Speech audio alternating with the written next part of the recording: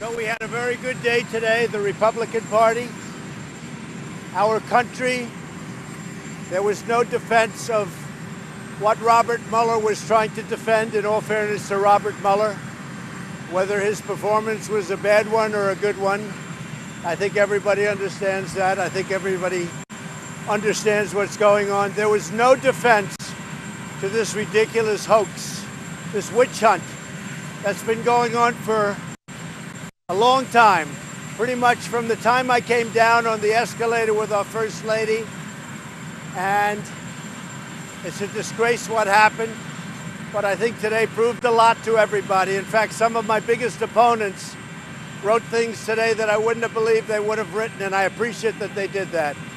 This has been a very bad thing for our country, and despite everything we've been through, it's been an incredible 2.5 years for our country. The administration, our president, me, we've done a great job. We've got the strongest stock market, the best unemployment numbers, the most number of people ever working in the history of our country right now, almost 160 million. Our military has been rebuilt and getting even stronger. We've done a great job, and we've done it under this terrible, phony cloud, a phony cloud, that's all it was. And they should be ashamed of themselves, absolutely ashamed. And you know who knew it was a phony cloud more than anyone else? It was Schiff and Nadler and Schumer and Pelosi, every one of them. They all knew it was phony stuff. And you look at the polls are showing it maybe more than anybody else or anything else. And I've had my best polls, and I don't say why, but people see what's gone on in our country with this whole thing. I've been going through it for 3 years. For 3 years, all nonsense. So this was a very big day for our country. This was a very big day for the Republican Party. And you could say it was a great day for me, but I don't even like to say that. It's great. I'll tell you what, I very much appreciate those incredible warriors that you watched today on television, Republicans, that defended something and defended something very powerful, very important, because they were really defending our country. More than anything else, they were defending our country. But they were warriors, and they've been warriors for a long time. The Democrats lost so big today. Their party is in shambles right now. They've got the squad leading their party.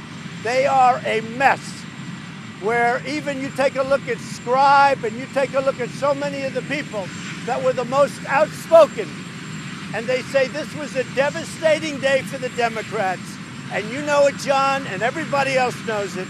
This was a devastating day for the Democrats. We were, if you take a look at not only the report, beyond the report, take a look at not what he said, but what he was forced to say.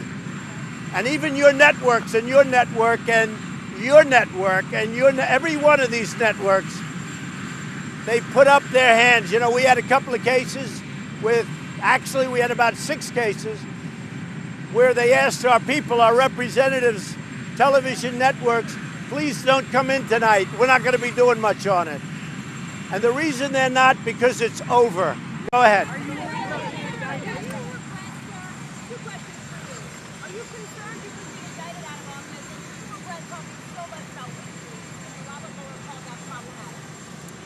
So WikiLeaks is a hoax just like everything else, and all of those problems having to do with crime were the biggest hoax of all. It was a witch hunt, a total witch hunt.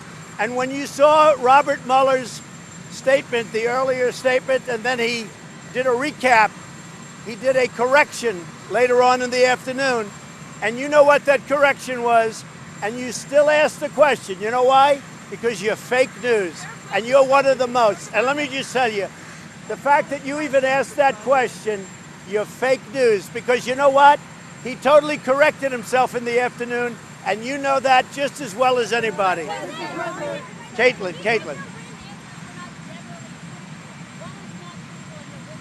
I don't know whose answers weren't. I guess his answers weren't, because if you look, the whole report, you take a look at what they did. some of the things that he didn't even know about, some of the things he didn't even know what was going on. But you know, in the end, what he did, he actually probably came through for himself.